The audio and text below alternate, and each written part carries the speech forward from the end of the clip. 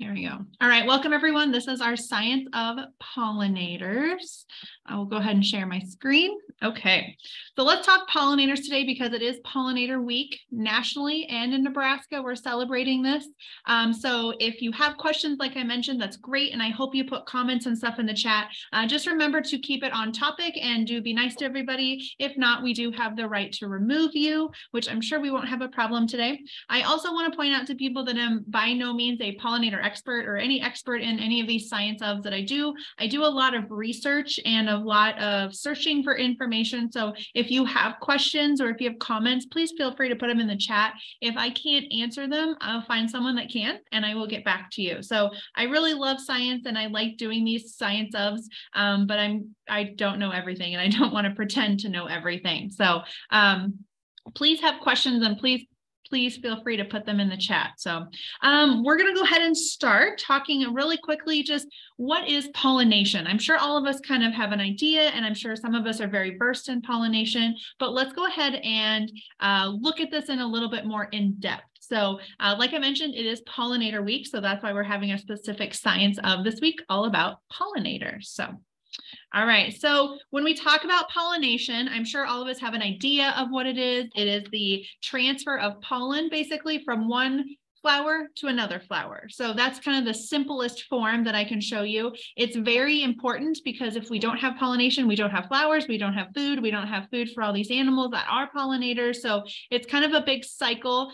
Humans rely on pollination more than we want to admit or more than we maybe know. So it's a very important, critical reproductive cycle of a lot of these flowering plants.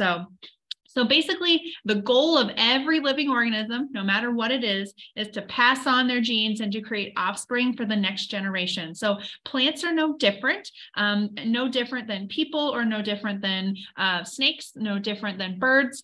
So they want to pass off their genes, but they have a little more difficult time doing that than other types of animals. But basically, it's transferring pollen grains from the male anther, what is called the anther of a flower, to the female stigma. So transferring that pollen from one to another flower in the hopes that they will produce offspring in a new plant, in the hopes of making those seeds for different types of plants. So seeds, like we maybe know, they contain all the information of a plant. So how tall it's going to be, what color it's going to be, when the bloom time is going to be. So those are all that genetic information in that seed. So they're very critical to move on to that next generation. And then the flowers are then the tools that they use to kind of make those seeds. So the flowers are important just as much as the seeds are important. There we go.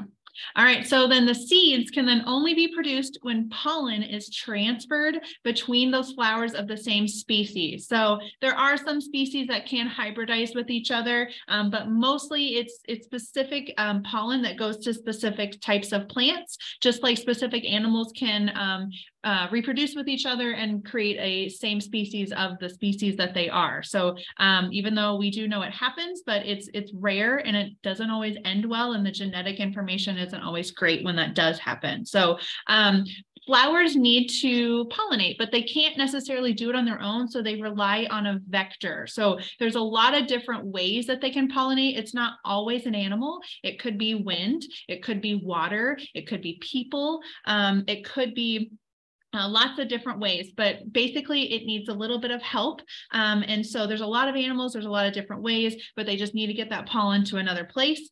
So the animals that do help with this are called pollinators, which I'm sure a lot of us know.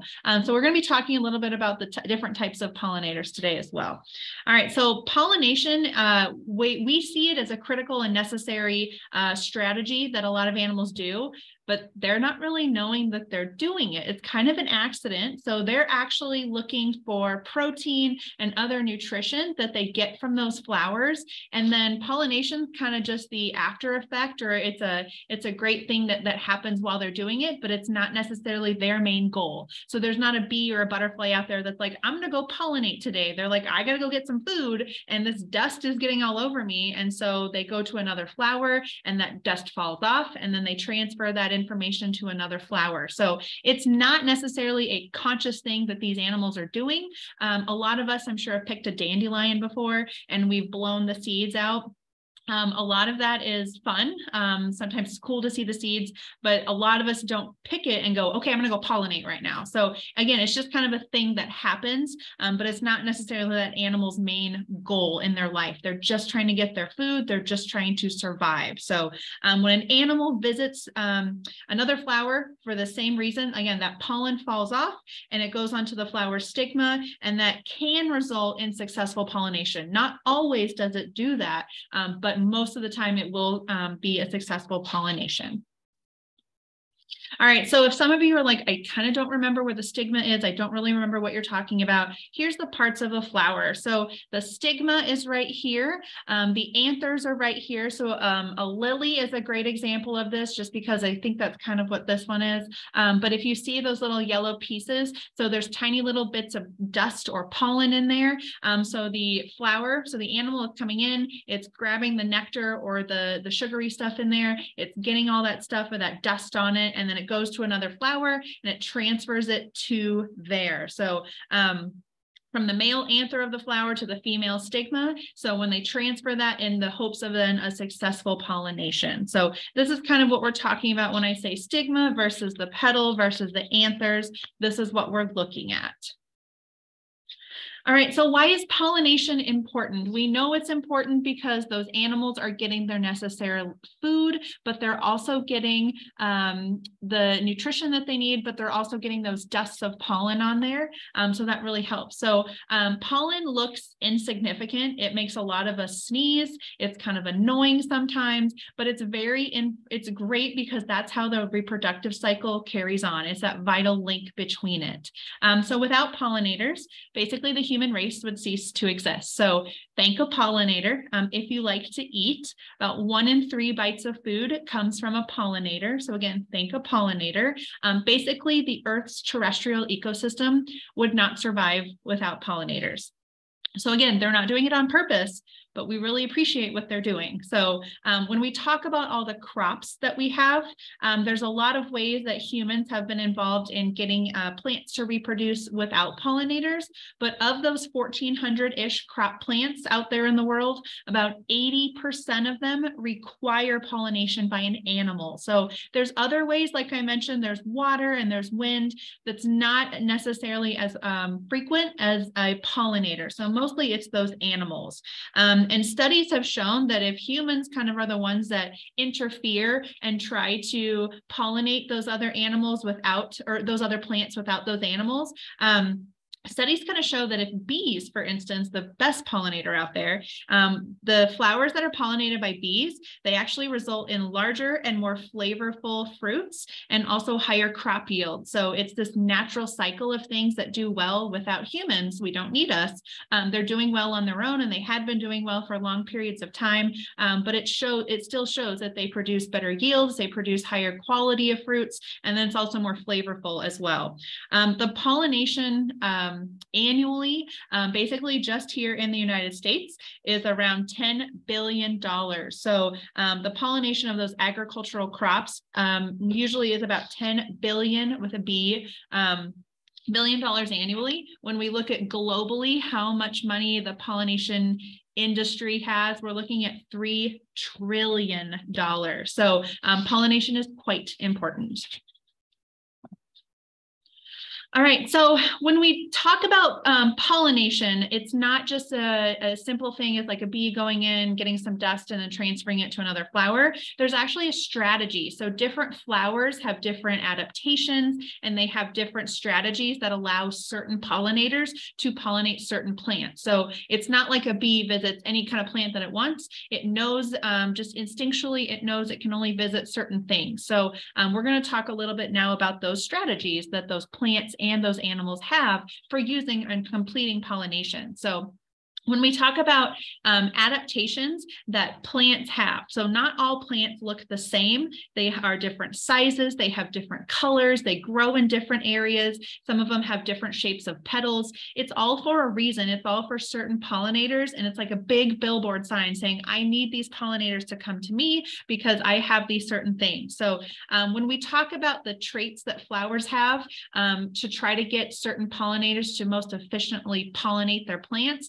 we call those pollinator syndromes. It kind of sounds like something scary or something that's wrong with the plant, but it's a syndrome because it's a pollinator specifically can go to a certain plant, and it's vice versa. That plant specifically needs a certain type of pollinator.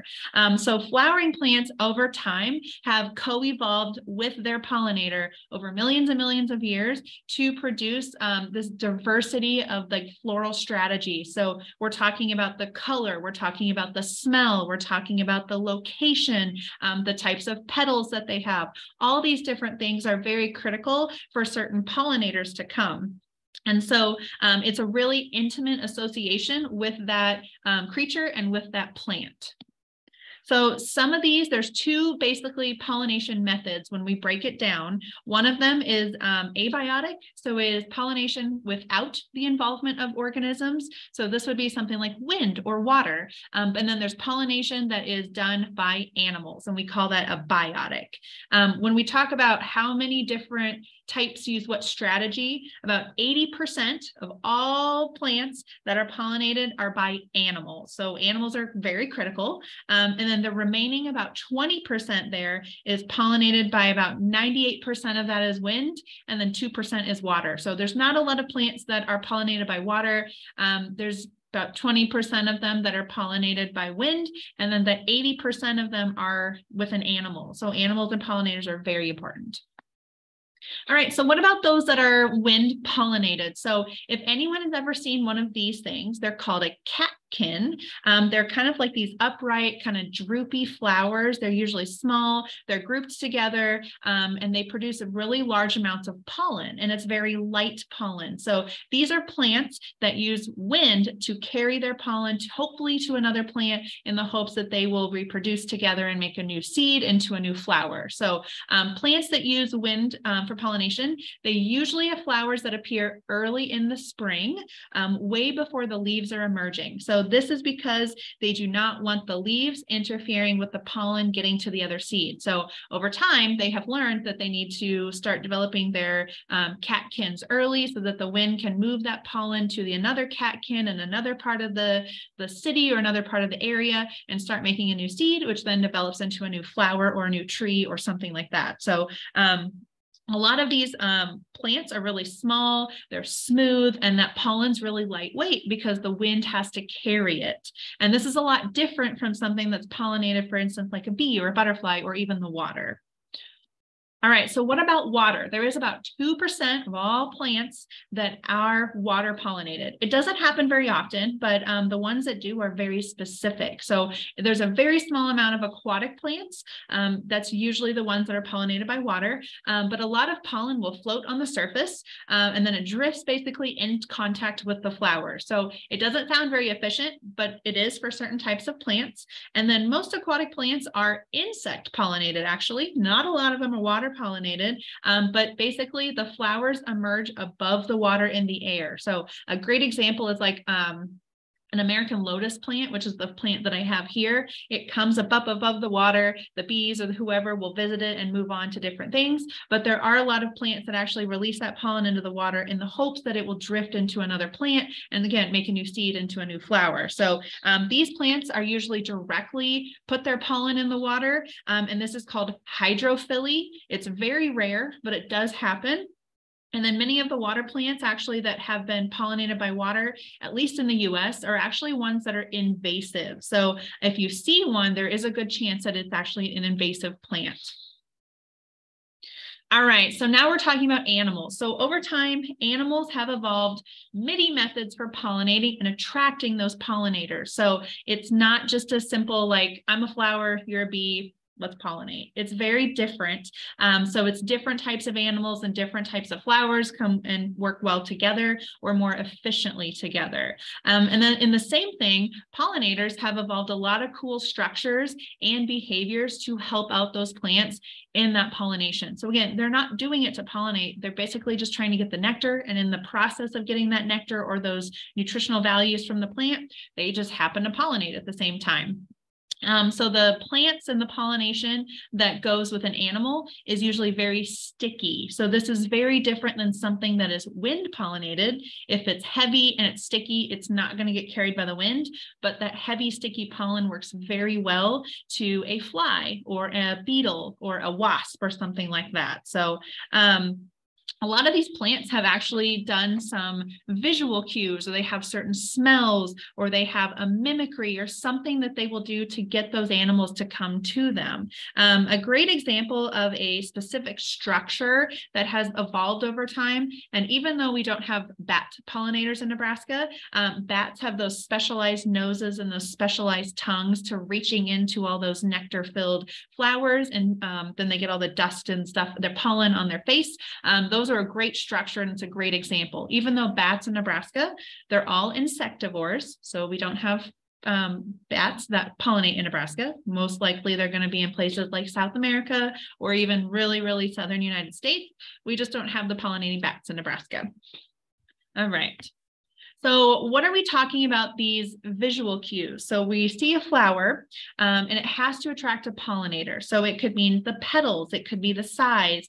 There's something called nectar guides, which we do not see. I'll show you a picture of here of what like a bee would see versus what we see as a human. The shape of the flower is very important, the size of the flower. Animals know which ones they're most likely to fit in or get the best types of nutritional value from. So over time, they've just kind of co-evolved to each other. All right, so when I talk about nectar guides, it's basically if you guys have ever been on a plane, there's those people with those orange cones and they kind of back up the plane. They're showing you, hey, it's right over here. Well, the flower is doing the exact same thing to a lot of bees and butterflies, wasps, flies, that kind of stuff. So in the top pictures are what people would see in the daylight. The other pictures are what bees will see or flowers would see, depending on the lighting and depending on a lot of it's like UV light. So bees will see differently than people. So that's kind of interesting. So when we talk about this, the top part is what we see, and then the bottom part is what the bees see. So the second picture, that yellow flower, if you look down, you see that there's these darker marks in the center of the flower. That's letting the bees know that, hey, here's where the nectar is, come down to here and get it. There's better examples out there. So if you Google search nectar guides, some of them, if you hold them under UV light, there's like bright yellow or bright purple stripes on the plants. They're basically helping the bees or whoever the butterflies say, hey, here's where all the nectar is. Please come down right here and get it. So that's something that helps. And there's also this huge list you can find on Pollinator Partnership, or there's a couple different places on Google you can find them. But it basically tells you all the things and how those plants are pollinated and basically what those animals are looking for. So for instance, butterflies, they like bright colored flowers, red, purple, yellow. But things like moths, they're out at night. They don't really need to see bright colored flowers. They like pale colored flowers, like a morning glory.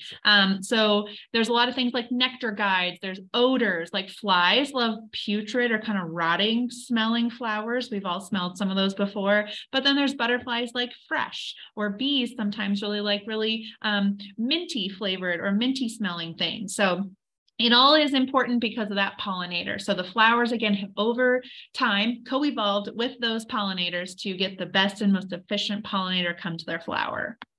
All right, same thing. So bees and bats and beetles are going to be a little bit different. Birds, for example, they don't really need a ton of pollen. They eat other things, but they like modest producing ones, but they really need something that looks like a funnel. A bird, like a hummingbird, has a very long beak. It will stick its tongue into there, get the nectar way down deep in there. Well, that's not really going to work for an ant because they're so small they could get stuck in there. So there's a lot of different types of characteristics of those flowers that work better with different types of animals. Whoops, sorry.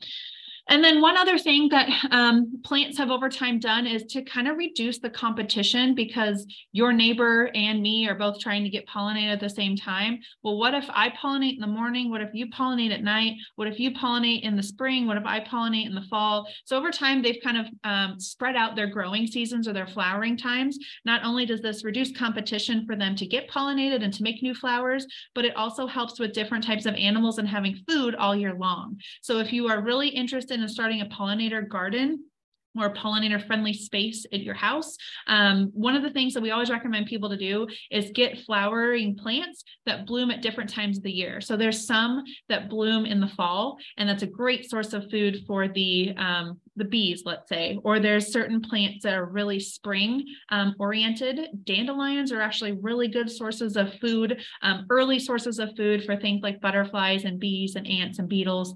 They're in the spring, but then pollinate or make something else in the fall.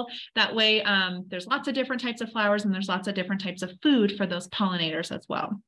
One of the things we're also seeing is that over time, the pollinators basically come out the same time that the plants are also flowering. Well, we found that flowers are blooming a little earlier and there's no one around to pollinate them. So they die off before the bees are coming out and awaking, and then they're running out of food. So there's a lot of different things. I think over time in the United States, I want to say it's an average of like 30 days or something, which doesn't sound like a lot, but there's a whole cycle time that we're missing those animals to get pollinated and to pollinate those flowers. All right, so that was a lot of information about the pollinators and the strategies that they use. So let's take a look and see who our pollinators are. So where do they look like? What are they? Are these all different types of animals? So ants, goodness, ants are probably like the least great efficient pollinators, but they still do pollinate some flowers.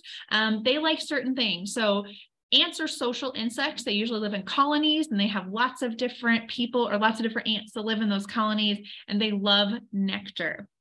However, they really need small, low-growing flowers, so they don't have wings, so they need something that they can crawl into. So they're more likely to take the nectar, but they're not very good at effectively cross-pollinating flowers. They just don't get a ton of pollen that sticks to them. They're most likely small. They're going to get in there, they're going to eat the nectar, and they're going to leave.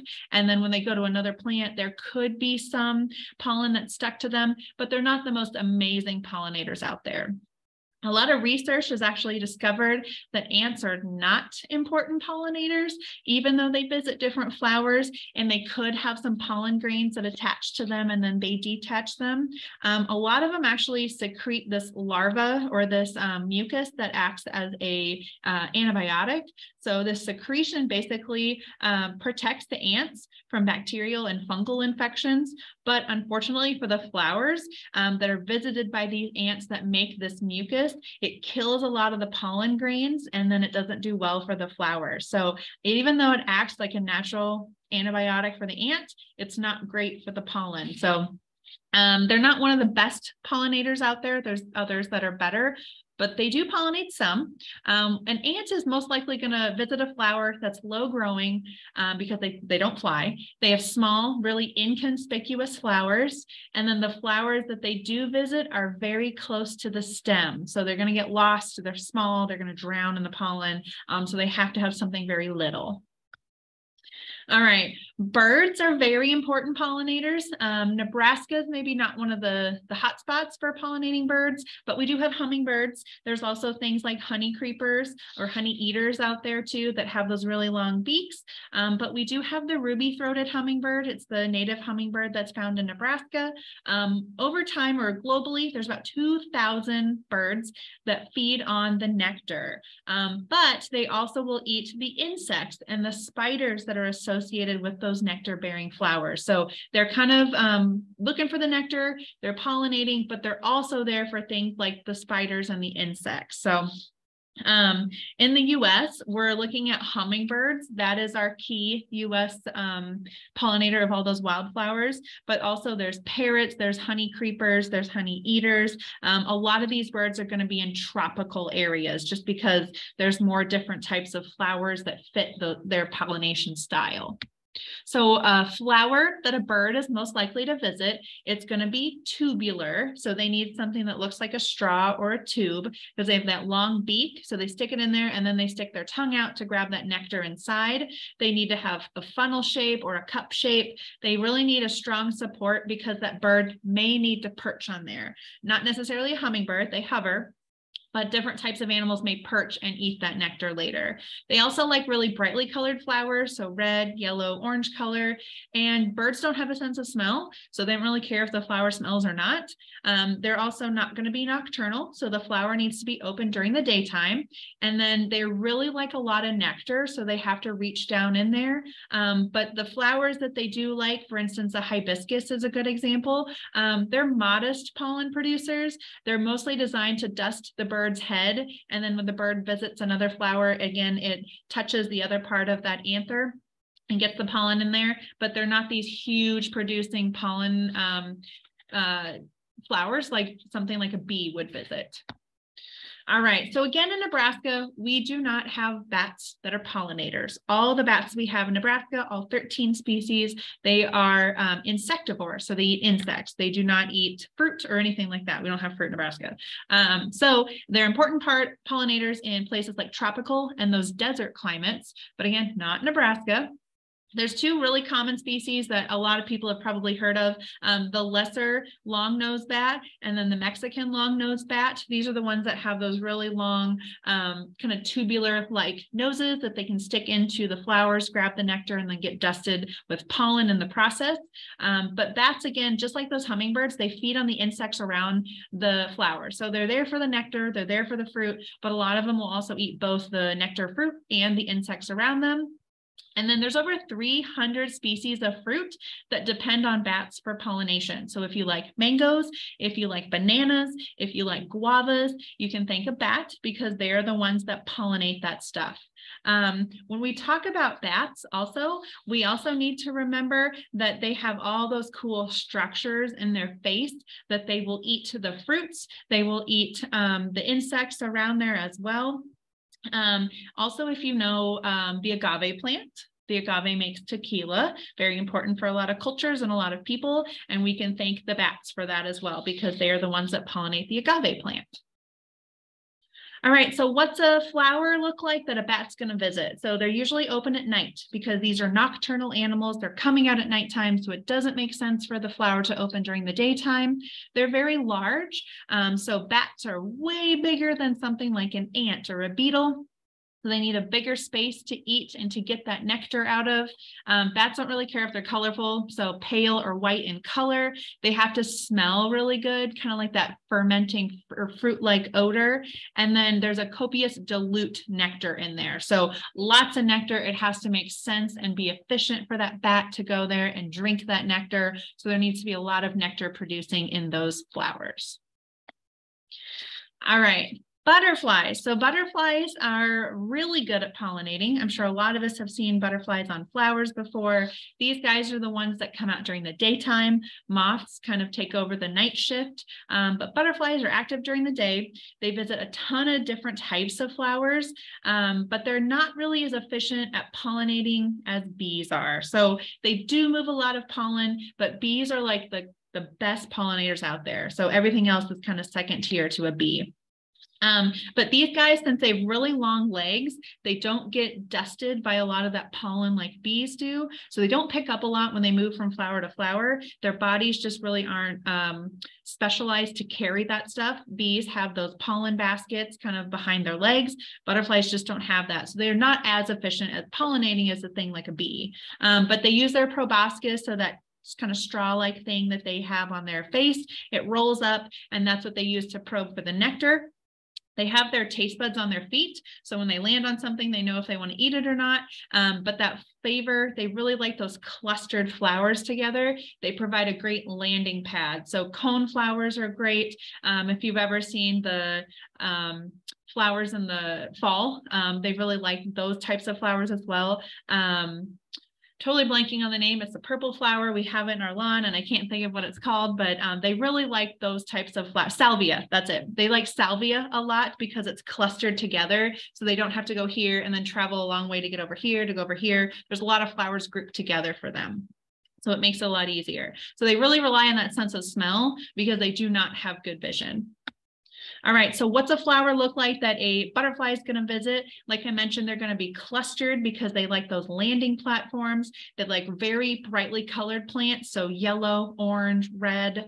They open during the day. They produce a lot of nectar, but it's really deeply hidden because they use that proboscis or that tongue, that straw, to get that nectar out of there. There's also nectar guides. So what people see, what bees see, what butterflies see are very different because, again, certain flowers want certain types of pollinators to come visit them. So what we see, it may be very different than what a butterfly sees and be very different than what a bee sees. So those nectar guides are going to be showing them, again, where that pollen and where that nectar is.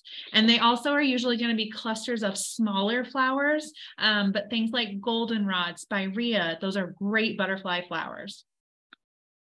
All right, so bees. Bees are amazing pollinators. We've talked about this. They're low growing, they're smaller, they have pollen baskets on them. These guys have over time, they're very an ancient species and they've evolved over time with a lot of different plants. So these guys visit a lot of flowers to collect that pollen and nectar for food and themselves and their young. When we talk about pollinators, we have to remember that the European honeybee is not a native species. It's not from the United States, it's from Europe. It was brought over because they're very good at pollinating. There is no denying that. But when we talk about native flowers and native pollination, it's the things like the other types of bees. So things like bumblebees, things like leafcutter bees, sweat bees, all of those things. Those are the ones we really need to watch out for and really need to cater to and pollinate and plant for, because they're the ones that have over time evolved into pollinating and producing the native types of flowers. So the European honeybee has over time been flexible with a lot of things, but my observation is they're basically cows with wings. So they are domesticated species. They're something that was brought over here. They're not native. They're doing okay. It's really the things like our bumblebees and our native bees that we need to watch out for. And they're the ones that are in trouble because of all the loss of the habitats and the different diseases and stuff like that. So it's really the native bees that we're worried about. But they have a very high energy need. So they have to go to a lot of different flowers and they have to meet that need simply for their survival. So when they go to different types of plants, they're really trying to get the nectar and the nutritional value out of that. They're not really, again, their main goal is not to pollinate, it's just to get that food. They just do it in the process. But bees need a lot of resources like pollen and nectar, and they actually can go to a variety of flowers. All right, so what's a flower look like that a bee is going to visit? It's full of nectar. It has to be efficient for them to come to it and get something out of it. They're usually brightly colored. A lot of the times you're going to see them on a blue or a yellow flower, or sometimes there's a mixture of these. Salvia, like I mentioned, we have them by our mailbox and I look out there every day and there's always tons of bees out there, but they're sweetly aromatic. Or sometimes it's kind of a minty fragrance they found that bees really like. They're open in the daytime. They do provide a landing platform most of the time. And most of the time their flowers are actually bilaterally symmetrical. So when you look at something, they look the same on both sides. And then flowers are tubule, usually with nectar at the base of the tube. There are certain flowers, like a snapdragon is like perfect because only a certain weight and a type of bee can push that flower petal down. And then for them to get in there, certain bees that are smaller, if they have the weight, they can get in there, but they get stuck and they die. So a lot of the times it's the bees that have to be a perfect size and a perfect weight to not only trigger to open the flower to get that nectar, but then also to get out as well. And if we think about it, it's a great adaptation for that plant too. So if you get an animal in there that you don't want in there, it's basically saying, hey, I don't want you. You're not the kind of pollinator that I want. You get trapped and you die. And then they learn from that. Over time, they don't want to do that anymore. Why are bees so efficient when we talk about pollination? They do this thing called buzz pollination. So you might have heard of it before, but some flowers are very conservative when it comes to giving up their pollen. We wouldn't think so because they want it to be out in the world and they want to produce new offspring and pass on their genetic material, but pollen's expensive to make. So for that flower, when I talk about expensive, it takes a lot of energy to produce that pollen, and they don't want to just give it up willy-nilly. They want it to be to the right pollinator, and they want it to be used efficiently. So a lot of the times they kind of hold their pollen in. So it has to be a special insect that can release that pollen. Most insects are basically unable to access this, and they know that, and they don't visit certain types of flowers. Bees have a special strategy where they will produce a slight electrical current, and they buzz, and it releases this pollen from this anther, this vibration, and it drops all the pollen, and then the bees can get all of it, and then again, it sticks to them. So it's a good reproductive strategy. They really like this, and it's good for the plant, and it's also good for the bee as well. So the pollen is basically packed so tightly in there, the bees have to vibrate it to release that pollen, and then they can get the nectar and the nutritional value, and then the flower can release that pollen as well. Blueberries, tomatoes, kiwis are actually 3 really good examples that only can be pollinated by bees, and they require this buzz pollination to get that pollen off. All right, beetles. When we talk about different types of pollinators, people always forget about beetles, but they were one of the first insects to visit flowers way back then, and they still remain a very essential pollinator today. So when we talk about beetles, the fossil record actually shows beetles. There were tons of them during the Mesozoic era, which is about 200 million years ago, but they were the earliest visitors of what we call angiosperms. So those kind of first flowering plants, they're the ones that were able to pollinate those. Beetles are kind of messy though. They have this strategy. It's called messin soil pollinators. It's kind of their nickname. So they will eat their way actually through the petals, and then they get their pollen, and then they will defecate in that area, and then they'll leave. So they do this so that other beetles and other animals don't pollinate their flowers. But they're especially important for these ancient species. Have you ever heard of a magnolia or a spice bush? They're only pollinated by beetles, by certain types of beetles. And then beetles have insane vision. They can see color. We believe that they can see color. So they will pollinate certain types of flowers that other animals will not touch.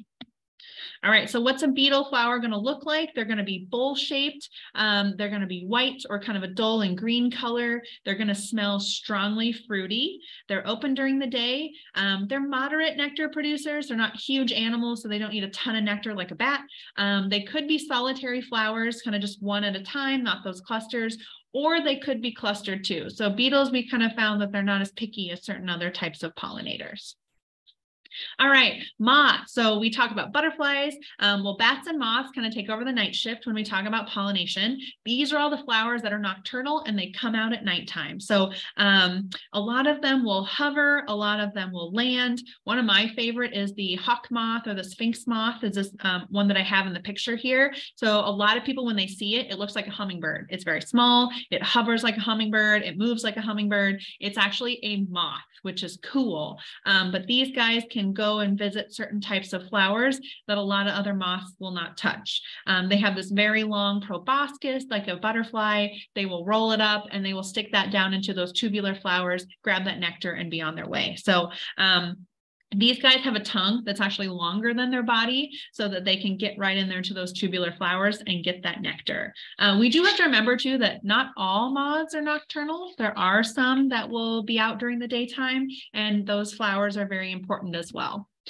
So what do flowers look like that moths are going to visit? They're typically in clusters. They provide a landing platform. They're out at nighttime, so they don't really care about the color, but they're going to look for dull colors or kind of a white color in flowers. They're open in the late afternoon or the nighttime. There's ample nectar producers. So these are going to be things like morning glory, tobacco plants, yucca, gardenias. In Nebraska, we have the yucca moth, and there's certain species of yucca, and every species of yucca has a certain species of moth that will pollinate it, and that is it. So it's kind of a very cool relationship. So if one of those plants goes, that whole species will go because it's nothing to pollinate. And same vice versa. If something happens to the pollinator, the plant's in trouble. If something happens to the plant, the pollinator's in trouble. So it's a very, very intimate, close relationship that those species have with each other.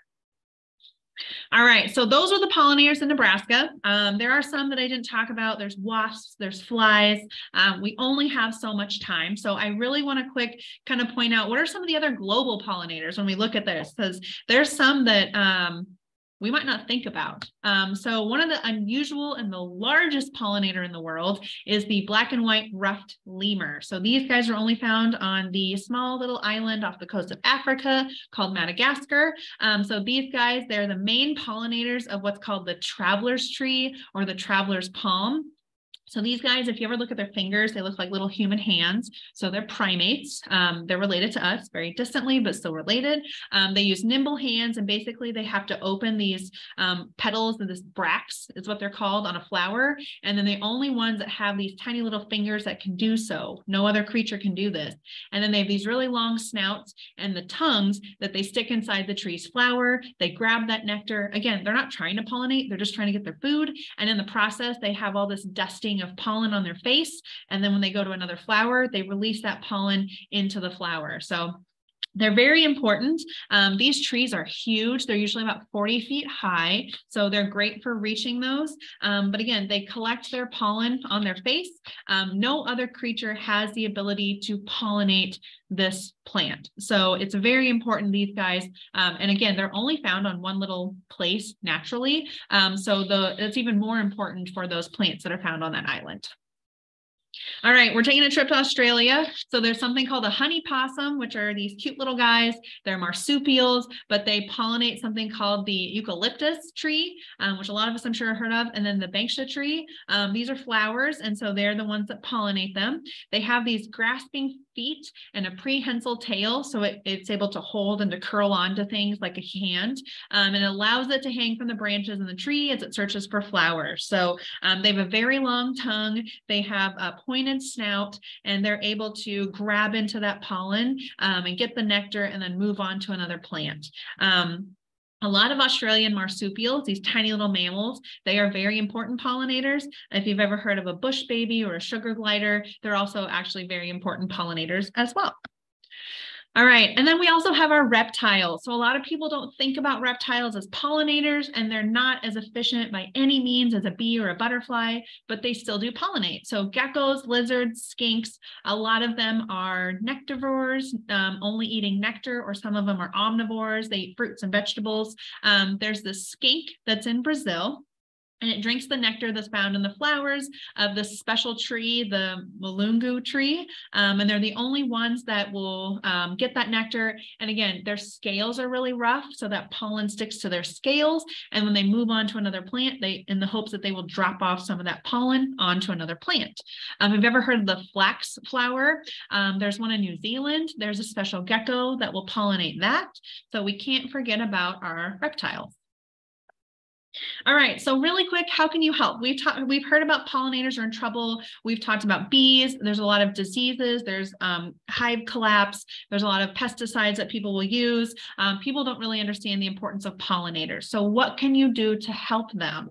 You can plant for pollinators. That is the number one thing that you can do. When we talk about planting flowers, we want you to plant native flowers to your area. So if you live in California, your flowers that you're going to plant are going to be very different than the flowers that we're going to plant here in Nebraska. So visit your local extension office, or your local nursery out there, and figure out the soil type that you have, what flowers are going to work best, and then create a habitat of opportunity. So this is going to be an area not only for them to eat, but also to have a nesting area or someplace to go in the wintertime. Reducing or eliminating pesticides is also, again, a really good thing. It really hurts our pollinators, and it also seeps into the ground and can get into our groundwater. Register as a bee-friendly garden. So once you have your garden up and running, there's actually a certification that you can get nationally that's called a bee-friendly garden, just meaning that your bee is friendly, or your garden is friendly for bees and other types of pollinators. You can also educate others. So tell people about pollinators and why they're important. My favorite thing to talk about pollination with people is I'm like, do you like to eat?